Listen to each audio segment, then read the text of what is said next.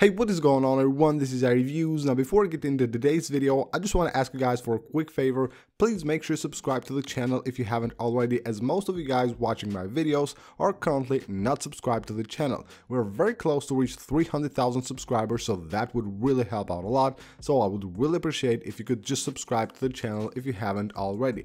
Now in today's video, we're talking about iOS 16. I know there are a few months to go until the release of the first beta of iOS 16, but of course the rumors, leaks, reports and all that start way earlier, and we should get a very exciting update this year. So let's get started and let's see everything that we know regarding iOS 16.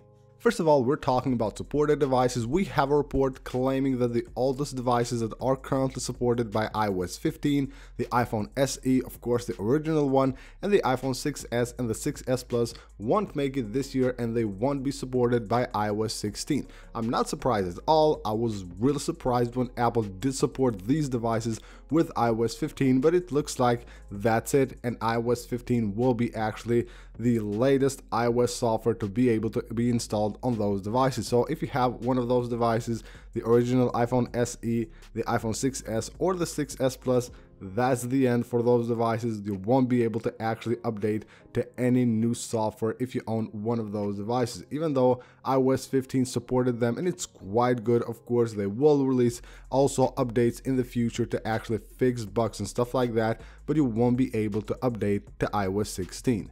Now let's move on to the features that we can expect to see on iOS 16. Now currently we don't have an exact report or leak regarding any feature that will come to iOS 16, but we have a few hints from last year when actually there was some features that was supposed to come with iOS 15, but it looks like Apple has just put them and they will come later this year with iOS 16. And we have here some beautiful designs by Angelo Libero, basically showing a few features that might come to iOS 16, and of course these concepts are just beautiful and very realistic. This is something that you might see on iOS 16, so I suggest you go ahead and give him a follow. I will leave his social link right down below in the description of the video. Now first of all, we're talking about the lock screen, the possibility to actually launch apps from the lock screen and basically have a lock screen that will actually allow you to do much more, like maybe the option to change profiles within your device, change to different accounts,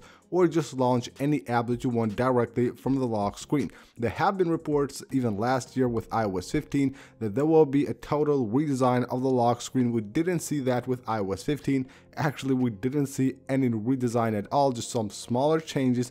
But this year with iOS 16, hopefully everything will be different and we will see much more features added to the lock screen, which currently is basically useless. You won't actually be able to do anything on the lock screen with iOS 15 except of course seeing your notifications, changing the focus and just turning on the flashlight or the camera, and that's about it. Hopefully with iOS 16 we will see these changes, which would be actually very welcomed. Now some things that are really small but of course will have quite a huge impact are some features that Apple hopefully will finally add to iOS 16, like having the percentage of your battery right there on the status bar. You can see this concept right here. Basically the design is perfect. You have there the icon for the battery, but you also have the percentage right there, so you can see how good that looks. That's something that Apple can really easily implement into iOS 16 and have everywhere your percentage of battery and not have to go to the control center or check out your widget on the home screen just to see how much battery you have left on your device.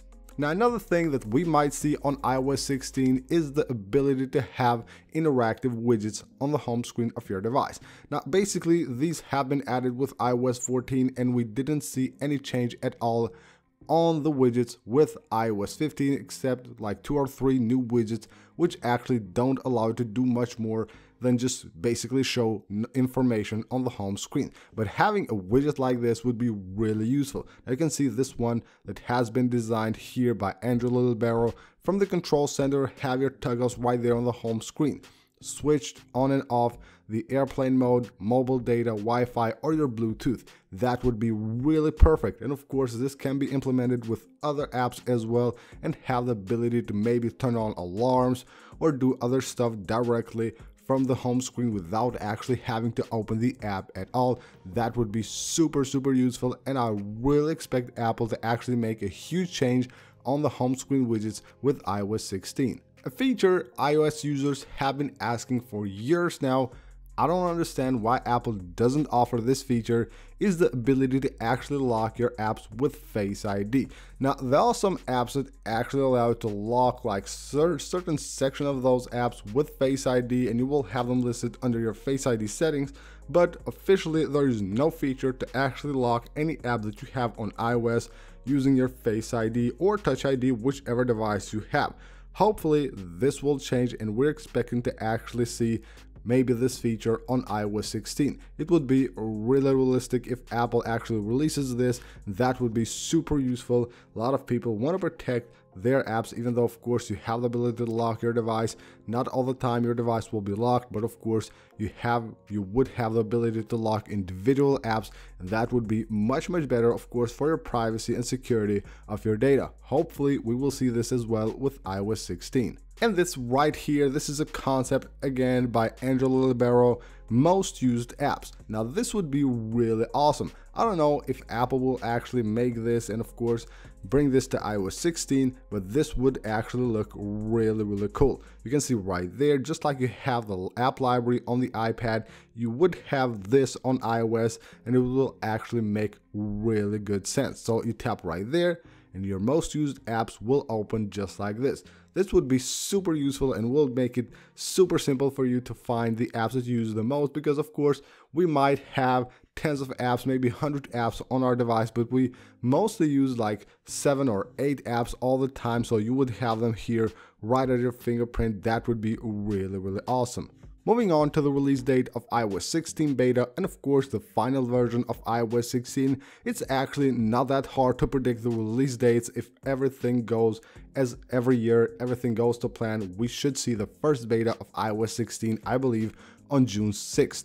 Last year we saw iOS 15 on June 7th, that was a Monday, and this year I expect Apple to do the same. Basically in the first few days of the June, you will see the first beta of iOS 16 in WWDC 2022, and of course that will most likely be June 6th. Even though we don't have an official date for that I'm 90% sure that will happen on June 6th, because I don't believe they will push it until the 13th, and it will be a Monday, so I expect June 6th to be the release date of iOS 16 beta 1. And then of course in September we should see iOS 16 getting released to the public, and it's usually towards the end of September, and I expect it to happen somewhere around September 19th or 20th. Last year we had the iOS 15 released on September 20th. I expect it to happen on September 19th or 20th this year as well. So these are the dates when it comes to the release of the first beta of iOS 16 and of course the final version of iOS 16. So that's pretty much it for this video, guys. This is everything that we know currently regarding iOS 16. Even though there is not a lot to talk about, there are some features that are really realistic, and of course we can expect them to come to iOS 16. And of course we now have the report about the supported devices, and we basically can guess the release dates for iOS 16 beta 1 and of course the final version of iOS 16. So that's about it. Thank you for watching, and I'll see you on the next one.